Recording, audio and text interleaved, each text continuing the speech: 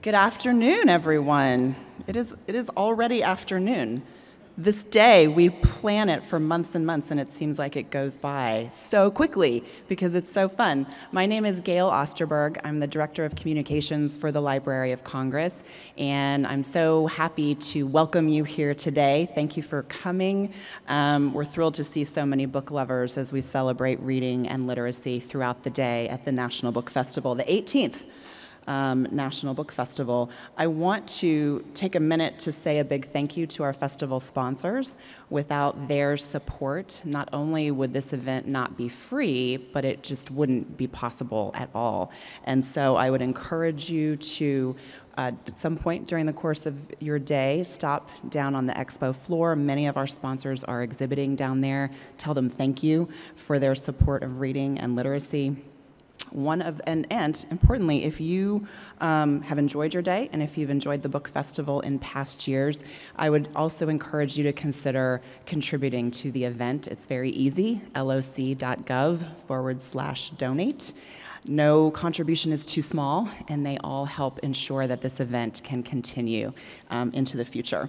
One of our sponsors, PBS, is here on the concourse downstairs. They are sharing out a brand new series that begins in just a couple weeks, The Great American Read.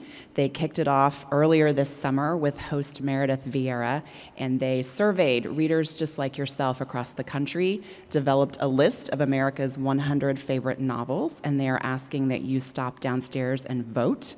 And throughout the fall, they will be having weekly programs talking about the books on the list, talking about the voting, and counting down to announcing America's favorite novels. So I encourage you to go see them, cast your vote.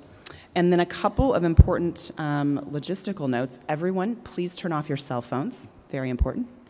Also very important, our next author will be signing books from 2 to 3 in line number 4. So please make a note of that as well, because I know after hearing him, you are all going to want to go get that book and have him sign it for you. His book, his 14th suspense novel, is called The Switch. I don't know how many of you have had a chance to read it. I read this book in one day. I was flying home to see my parents for my dad's 80th birthday after a series of long delays at the airport, which really worked well for me because I was reading this page turner and didn't want to put it down. I got home around 10, and I told my parents I would have to see them in the morning because I was really tired. And I went to bed, and I turned off the lights, and I finished this book with my cell phone light on so that they wouldn't know I was still awake, not talking to them. That is a true story. In addition to being an incredible page turner and also really establishing for me a lasting craving for cold brew coffee, something that I loved about this book was that in an hour of great need, the protagonist, Michael Tanner, turned to a library for information and safety. And being that I love our Library of Congress and libraries in general, I loved that part of the plot. The Associated Press calls this author a master at making the reader feel every emotion, jump at every shock, and squirm with every twist. Please welcome the author of best-selling and award-winning novels, including The 0 Hour, High Crimes, and Buried Secrets, the master of the modern thriller, in his debut appearance at the National Book Festival, Joseph Finder.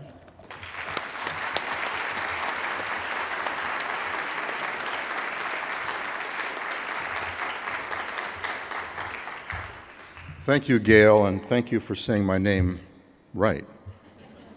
I am Finder, not Finder. A few years ago, I was on book tour, and I got on the plane in Boston, and I was ready to set off on my tour, and I saw someone sitting there on the plane reading one of my books. So I thought to myself, do you say something? Like, what do you do? I don't know. So I kept going, and it turned out I was seated in the row right behind this guy, and I could see him between the seats. I could see him reading the book. So I couldn't resist it anymore, and I finally said, I stuck my head in between the seats, and I said, so the book, how is it?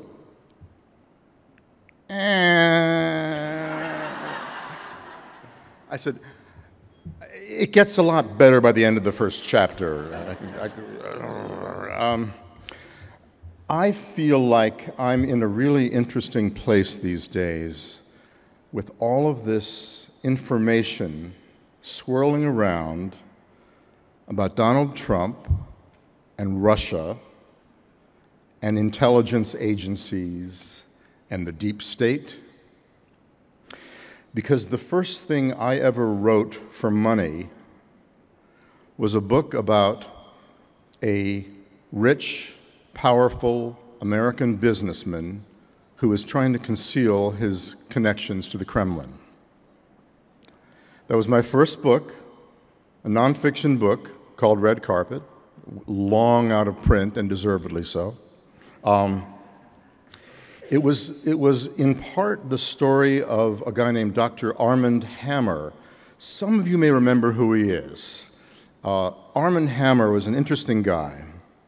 He was the CEO of Occidental Petroleum. He was known as a philanthropist. He was also known as someone who had a personal connection to Lenin. And I was a graduate student at Harvard, and I was training to be a Soviet expert. And I read this People magazine article on Dr. Armand Hammer, billionaire oil tycoon. And by the way, he's the great-grandfather of Armie Hammer. You know the actor Armie Hammer? That's his great-great-grandson, his great-grandson. So I was reading this article in People magazine about Dr. Armand Hammer. I was sitting at the dentist reading this article on Armand Hammer. It talked about how he was a friend of Lenin's and a philanthropist. The thing is, at the same time, I happened to be reading the letters of Lenin in Russian for a course I was taking in grad school.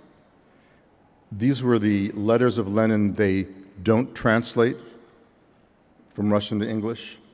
So, and in this letter, I found one, in this collection of letters, I found a letter from Lenin himself to Comrade Armand Hammer. And I looked at that, and I just thought, comrade? I remember when Lenin called someone comrade, that meant he was a member of the Communist Party, for sure. And I didn't quite get that. I was kind of surprised. And I did a little research, and I found out that Armand Hammer's father, a man named Julius Hammer, founded the American Communist Party. And Armand Hammer went over to Moscow to meet Lenin as an agent of his father's. And I thought, now this is interesting. Here is this great capitalist, this billionaire, who was a friend of Lenin's. And I thought there's a book in here. And I thought, you know something? I want to write. And I have to confess to you, what I really wanted to write was fiction, but I didn't have the courage. I thought, nonfiction is safer. So I'm going to write this safer, easier thing, this nonfiction book. So I scored an interview with Dr. Armand Hammer in his office in New York. And he was by then 85 or so, and I was scheduled to talk to him for 2 hours. And I started asking him general biographical questions. And about 15 minutes into my interview, I said, so tell me about your father. Your father, Julius Hammer, was a friend of Lenin's and a founder of the American Communist Party? I think that's quite interesting. Hammer stood up and he said, all right, this interview's over. Get this guy out of here. And he kicked me out. I thought, I think there's something there. So I went to Moscow. I went to Moscow as a tourist, and in those days you had to go on a tour with in-tourists. And starting with some names I got from Russian emigres, I eventually tracked down a number of people in Moscow. One was a man who claimed to be the son of Armand Hammer's brother, Victor Hammer, who was living in Moscow, a man named Armand Viktorovich Hammer, living in Moscow all his life. He had been kept as a hostage. And I also met an old man who claimed to be Armand Hammer's case officer. That is, Hammer worked for the KGB, or the NKVD as it was called in those days. Now, this was interesting because I had a source in the CIA who was in the CIA, this kind of legendary chief of counterintelligence named James Jesus Angleton. And Angleton, the chief of counterintelligence for the CIA, told me that he believed Armand Hammer was a Soviet agent. And I didn't believe him. I said, "What's the proof?" He kind of was vague, which told me there really wasn't any proof. But I decided I was going to find that proof, and I did. I found this case officer. So at the end of this day in which I'd found both this man who was the son of Hammer's brother and this case officer, the phone rang in my hotel room in Moscow, and it was someone with the MVD, with the police, asking me what I was doing in Moscow, because I clearly wasn't on my tour group. And I quite bluntly told him I was doing investigative journalism. And he said, "Moscow does not believe in investigative journalism." And he suggested that I leave the country right away, because if I didn't, something would happen to me. And you know what? I didn't need to find out. I actually left the country at that point. I started getting phone calls when I was back in the US from people who worked for Dr. Hammer, who worked for Occidental Petroleum, who told me, one guy told me, "Hey, piece of friendly advice, Dr. Hammer is very litigious, and he's going to sue you for libel. He's going to sue you out of your socks." I remember that expression, going to sue you out of your socks. So I was a graduate student living in Central Square in Cambridge, and all I could afford to pay for rent was $245 a month. And I'm thinking, sue me out of my socks? These are socks with holes in them, you know? Hammer then called my faculty advisor at Harvard and told him that he was prepared to make Harvard a large gift. He wanted to give Harvard a gift of $20 million and the Hammer papers, his personal papers. Just one request: if you could get rid of this annoying graduate student named Joseph Finder. And I believe this is the first time in the history of Harvard University that they ever turned down money. But they actually turned that one down. And the day before my book went on sale, I was reading the New York Times. I got it. I was in New York and I got it, you know. Remember back in the days you could get the New York Times early. You could get it at midnight before it came out in the morning. I was so excited. And there I found on the op-ed page of the Times a piece by a lawyer named Louis Nizer. And Louis Nizer, who was once a well-known attorney, was also Armand Hammer's lawyer. And this was a piece about libel law. And in this piece, Louis Nizer says that one of his clients and dear friends has been libeled in a new book. And of course, according to the conventional definitions, his client was a public figure and therefore couldn't sue for libel. He said, "It's time to change the libel laws." And I read that and I just went, oh, this is not good. This is trouble. Hammer then had his people talk to my publisher and tell them that they considered this book libelous and they wanted to sue for libel. And my publisher, of course, was nervous, because that's what publishers are. They get nervous about these sorts of things. And they said, well, it's a small print run. They printed 10,000 copies. That's it. When it's done, we won't print any more. That'll be the end of this book. Don't worry about it. They couldn't kill it off. They couldn't kill the book off by a threat of libel suit or by threatening me directly. So Hammer had his people buy up as many copies as they could find in the stores around the country. And the book sold really well. I mean, it sold out. This is what publishers call a clean sell-through. And I realized during this whole time that I was able to say a lot about Arm & Hammer in my nonfiction, but I was too responsible and too determined not to be sued for libel to tell the whole story. And I realized that that man I had met in Moscow, that Armand Viktorovich Hammer, was probably not the son of Armand Hammer's brother, was probably Armand Hammer's son himself. Because what I'd been told is that they kept him as a hostage to ensure that Armand Hammer, who went to Moscow in the 20s, met a Russian woman, had a baby, left the country, left the wife and the child behind, I think as a hostage. Anyway, I realized there were aspects to this story that I really couldn't tell in nonfiction. I had to tell in fiction.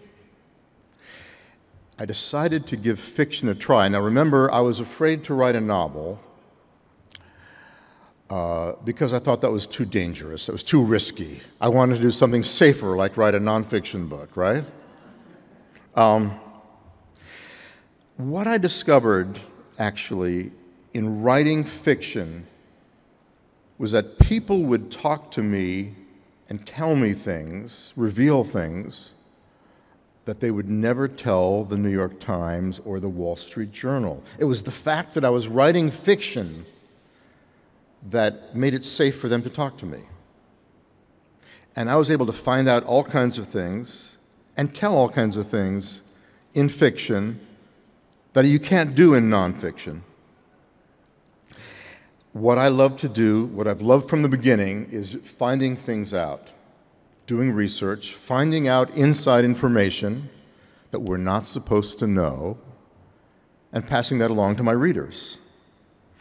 So, for instance, my first novel, called The Moscow Club, dealt with a fictional Armand Hammer, but its plot was about a coup d'etat in the Kremlin against Gorbachev.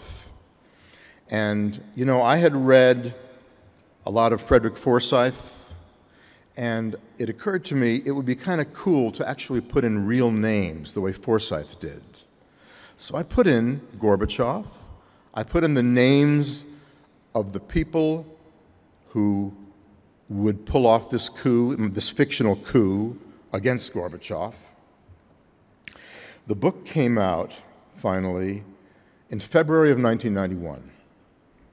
And one of the first reviewers talked about how its plot was far-fetched. This plot about a coup against Gorbachev. Far-fetched. 6 months later, this is August of '91, I get awakened early in the morning by one of my sources in the CIA, who said, "Are you watching CNN?" I said, "Well, no, what are you talking about?" He said, "Put it on," and I did. There were tanks rumbling through the streets of Moscow. Gorbachev was under house arrest in the Black Sea. There had been a coup d'etat. The guy said to me, "Do you see who's involved in the coup?" And I realized the people who had pulled off the real-life coup attempt against Gorbachev were the people I named in my novel. He said, "You think someone read the book?" So it wasn't that I had any particular talent at Kremlinology or Sovietology. It wasn't that I could predict the future. What I realized is I was willing to listen to some of the crazier theories out there, some of the rumors that were circulating in Langley, Virginia, and take some of them seriously. I was basically willing to stick my neck out and make a fool out of myself. And it so happened in this case, I didn't make a fool out of myself. But I learned in the process, here was a way to sort of write about real stuff, write about espionage and spy stuff and international relations, do it in a way that's entertaining and that actually provides new inside information. But I have to admit, I didn't always stick my neck out. I was working on a book a long time ago on the Russian mafia, Russian organized crime. Now, as some of you may know, Russian organized crime has taken an interesting turn over the last few years. There are oligarchs who are now connected with organized crime who have taken most of Russia's assets out and who are now, some of them, billionaires. I wanted to do a story about what it was like to actually be in one of these groups in my novel. So I found a source who was in one of these organized crime groups in Moscow who said he would sneak me in. I would just wear a fur hat and look like a Russian. That means wear kind of a zhlobby overcoat, you know, and bad shoes and a fur hat. And I would sneak into this meeting and I would basically observe, and people would think I was Russian, and that was fine. And this would be this really cool bit of research I could do for my novel. So I get a phone call at my hotel room again. The guy says, there's a rumor going around that someone from the CIA is about to infiltrate our meeting tonight. And they think this someone from the CIA is you. I said, I'm not in the CIA, really. And they said, that's not what they believe. If you go, I can't tell you what could happen to you. Well, I had a little baby at that point. And I just thought, is it worth it, really, to write a novel? I don't think so. So I left Moscow as soon as I could the next morning, decided not to go to that meeting. I decided that as interested as I was in the Russian mafia, it wasn't worth getting killed over for a thriller. By the way, I wasn't in the CIA, although I admit I thought about it. Since I was sort of a Russia expert back in the day, that is, I spoke Russian, I knew Russian history, I knew Soviet politics, I was naturally recruited to the CIA. They did that a lot at Yale, by the way, you know. I was recruited, and here is the problem. I had read a lot of Robert Ludlum's thrillers, you know, The Bourne Identity and things like that. So I thought that if you worked for the CIA, they gave you a Glock pistol and several fake passports and a Swiss bank account. And it turned out, in fact, I would be sitting at a cubicle translating Tractor Digest from Russian to English all day. And I thought, this doesn't sound quite as interesting as I expected. So basically, writing about, you know, the sorghum harvest in the Soviet Union, in the Ukraine, 1953 to 1955. Basically, Robert Ludlum ruined it for me. Now, speaking of Ludlum, one of the questions I get asked most of all is about my books is it going to be a movie? You hear this all the time because the book hasn't really graduated from college until it's become a movie, you know? That's how people think about it, right? I have actually had 2 movies made, which beats the odds. one good, one not so good, which also beats the odds. The one that I like is called High Crimes, which stars Morgan Freeman and Ashley Judd. And this is a story about a woman who's a professor at Harvard Law School. In the movie, she's, of course, not a professor at Harvard Law School. In the movie, she's a criminal defense attorney in San Francisco. Anyway. And in the book, she discovers that her husband had some sort of a secret life and is accused of a terrible atrocity, and she decides to defend him in the military courtroom where she is not an expert, and she brings in Morgan Freeman, who is an expert in military law. So this is the basic setup. It's a military trial. This is the basic setup of High Crimes. So my agent, my Hollywood agent, called me up and said, you know, this movie actually might get made because there's a lot of heat around it and a lot of buzz. And when there's heat and buzz in Hollywood, well, there's always heat and buzz in Hollywood, isn't there? The truth is, 95% of books that get optioned for the movies will never make it into never become a movie or a TV show. So I was a little skeptical about this, and he said, no, my agent said, no, really? We have a director, his name is Carl Franklin, he wants to make this. We have a really good screenplay. Ashley Judd wants to play the lead. Morgan Freeman wants to play the other lead. This is going to get green-lit. I said, okay, if it really is, I want a cameo. Is that so much to ask? I mean, I did write the book, right? I said, Hitchcock did it. So my agent said, Joe, you're not Hitchcock. He was the director of the movies. He put himself in the movie.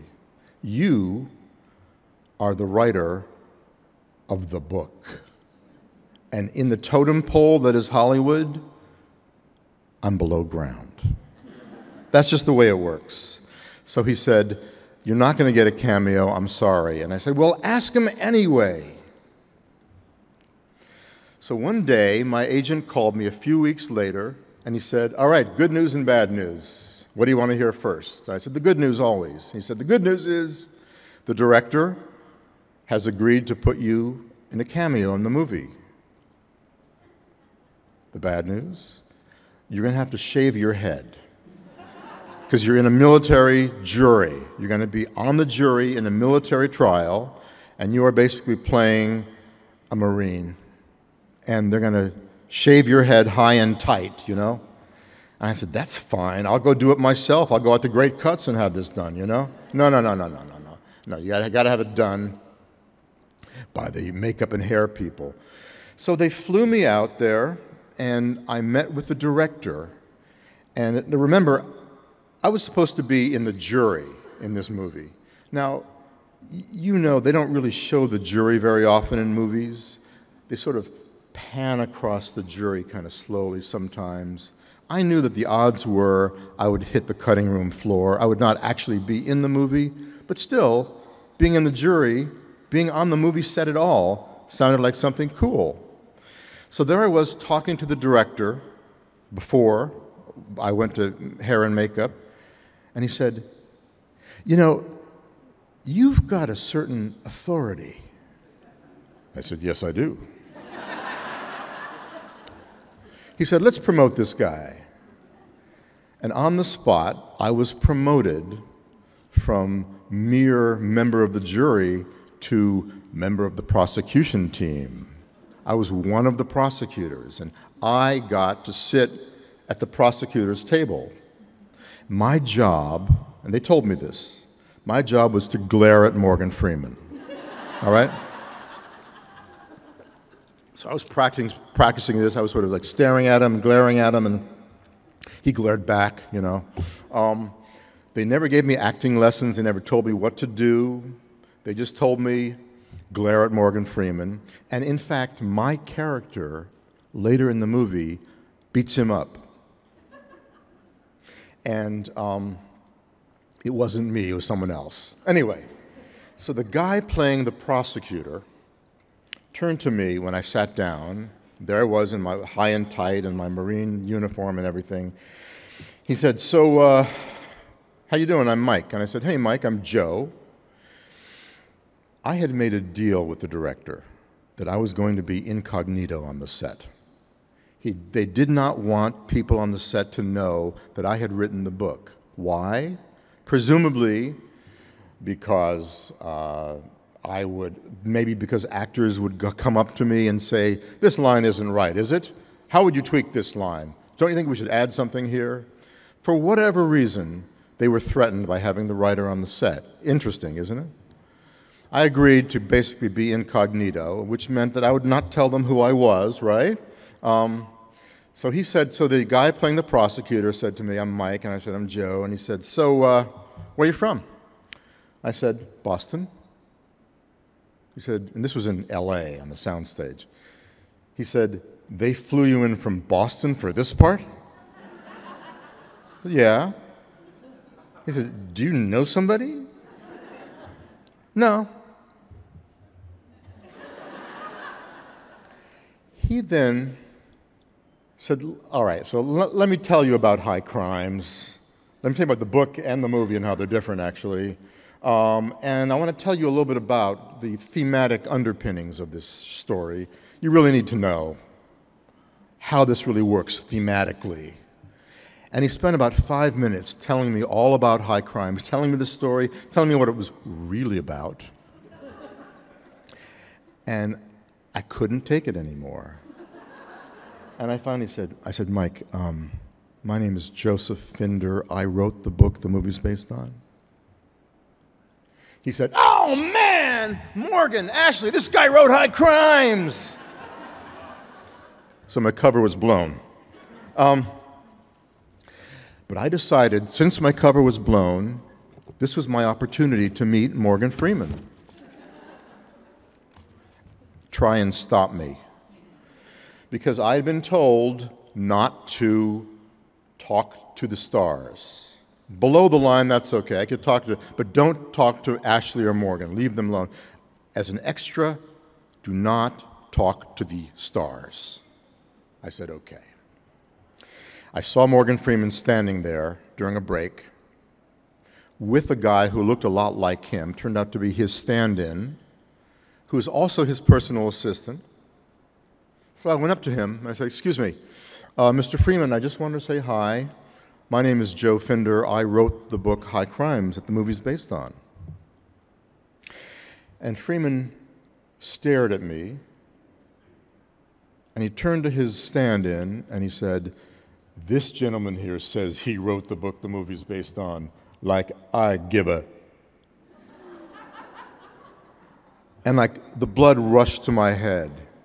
I just thought, Morgan Freeman's supposed to be the nicest guy in Hollywood.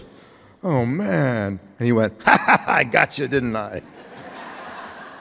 So the amazing thing is, I was sitting on the set of a movie that I had made up in my head a few years earlier. I remember sitting at my computer, describing the courtroom, describing every detail of it, which they now perfectly had. And I thought, how cool is this? I made this up, just me sitting in my office, sitting at a computer. It takes 500 people to make one of these movies, but I could do it myself. I thought that was kind of cool. I acted, I use that term lightly, I acted in 5 scenes, which meant I was shooting for 5 days. And I got paid for this. I got paid $200 per day, so I got paid $1,000 to act in High Crimes. But there's a rule that if you're in a movie for 3 days or more, you have to join SAG, the Screen Actors Guild, which costs $1,500. But I joined it. I had no choice. There's a lesson there. I'm not sure what it is. Anyway, the other movie that's made from my books is called Paranoia, starring Harrison Ford and Gary Oldman. And you're thinking, I haven't heard of that movie. It's a Harrison Ford movie. I haven't heard of it. There's a reason you haven't heard about it. The less said about that one, the better. My attitude about movie adaptations, people would say to me things like, so what did you think about what they did to Paranoia? What do you think? I remember there is a great line from the author James M. Cain, who wrote Double Indemnity. He was asked, how do you feel about what the movies did to your book? And he pointed to the shelf and he said, they didn't do anything, the book's still here. And that's sort of how I feel, is the book is still here. I don't care as long as it works as a movie. So I need to tell you a secret, and that is, which I'm telling to this small group here, because we're in genre fiction, we're all, you know, you're my people, that I use my fiction as a way to comment on what's going around us. I sneak it in. And unlike the movies, I'm the boss, which I like. My most recent book is called The Switch. It's about a businessman in Boston, a coffee entrepreneur. One day he's going through LAX, the airport, and he's in the security line, and he reaches down to grab his MacBook Air from the security line, and he sees two identical MacBook Airs, and he picks up the wrong one, goes onto the plane, gets home to Boston, and realizes he has a computer here that belongs to a US senator, and on it is some top secret classified information. And I thought, now this could be kind of interesting as I was putting this together. My hero's life is going to be turned upside down. Why? Because he's not going to return it. That's all I had, and that's what I created. So The Switch turns out to be about this one guy's struggle to survive, but on another level, it's about something else. It's about how we're giving up our own privacy. The secret information on this computer has to do with an NSA surveillance program that I describe in the book and which is true. There's a sequence in the book when my hero, Michael Tanner, has to go on the lam. You know, in thrillers, you have to go on the lam quite a bit. I'm not sure what the lam is, but people go on the lam a lot. All right. Michael realizes he can't rent a car because that's going to set off lights all over the place. He can't use his credit cards. He's got about $6 in his wallet. He can't use his ATM card. Can't get cash, and there are cameras everywhere he goes. I wanted to sort of, in this scene, in this sequence, show the extent to which I think we have given up our privacy. We all check, you know these privacy notices that have been popping up all over the place whenever you go to a website recently? The last couple of weeks I've noticed this. I don't know if it's a European thing, I'm not exactly sure. But there's a little check here to indicate you have no privacy anymore, which is basically what we do. We don't even, nobody reads those privacy documents. I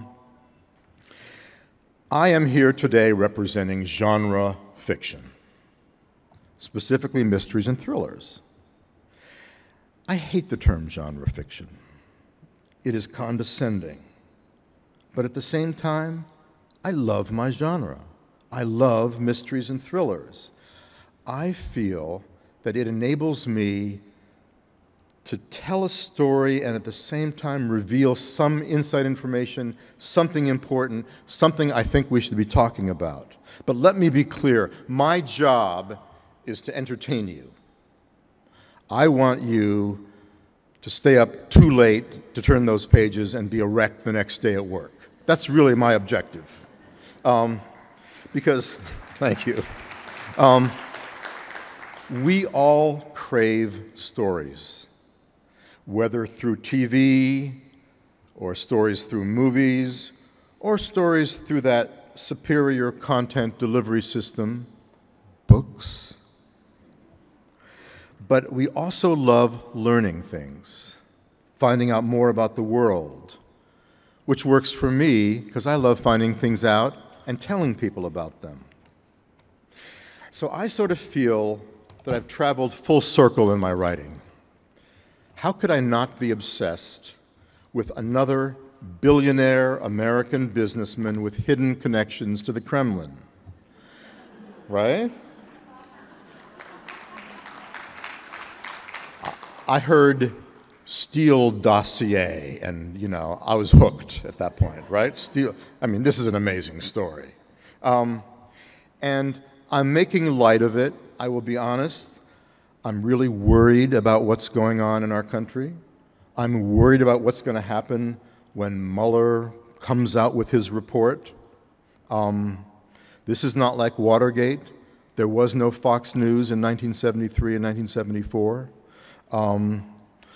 I worry about what's happening at the FBI and what's happening at the CIA.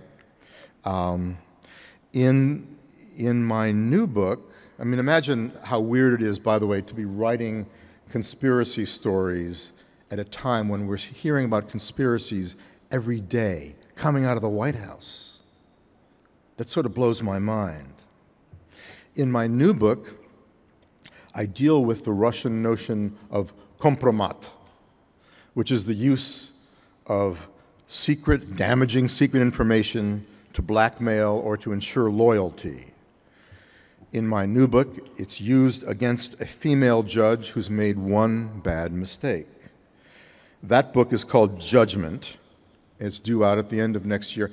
It may not be the only book called Judgment. This is, I don't know, I worry about the title. You know, there are other books called Judgment, but you can't copyright titles, I learned. So I've decided that my next book is going to be called The Da Vinci Code. I'd love to answer any questions.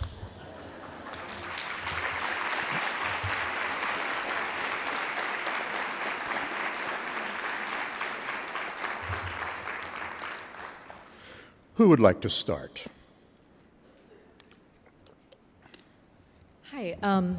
Short preamble. My father worked for the DoD for over 40 years. For DOJ? For the DoD. DOD. Mm-hmm. Yeah, everyone in this room knows what that is. I'm from Boston. So in the 70s, he was working with submarines. And when Clancy's Hunt for Red October came out, I distinctly remember watching him read that book. And at a certain point in the book, he said, "What? What?" And he shut the book, went to the phone, made a phone call, and said, "Have you read Clancy's book? Who is talking to him?"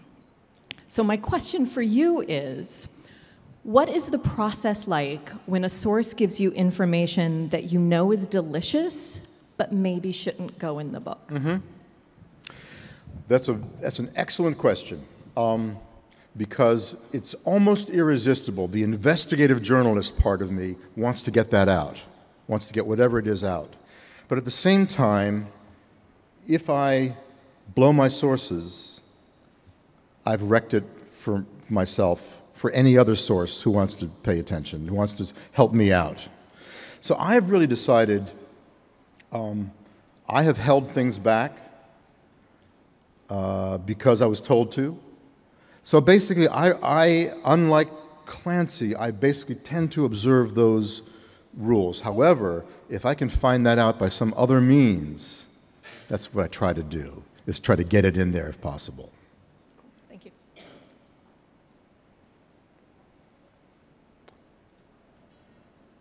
I'm looking around. Are there other questions? Yes. How do you pick? I know a lot of your different books focus on specific industries.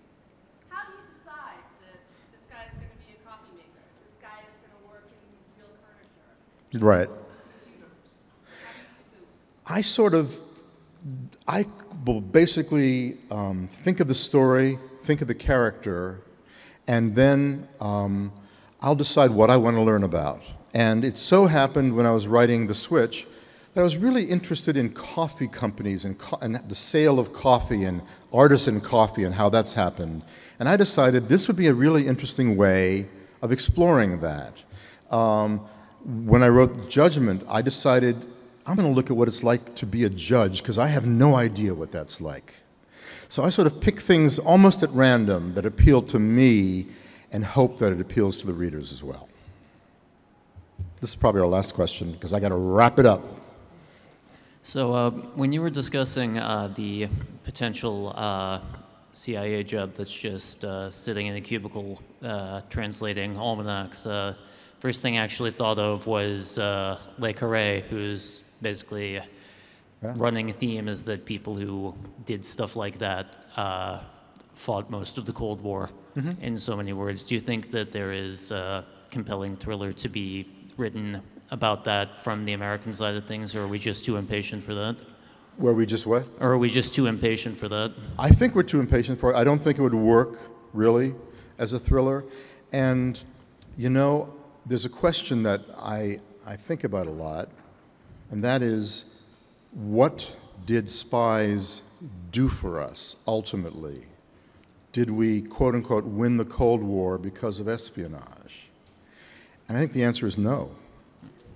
And that, as much as I value and respect the CIA, you have to keep in mind the utility that spies give us is sometimes not as much as people think because of guys like me who write stories in which spies are lauded. Anyway, let me wrap it up right there. Thank you so much.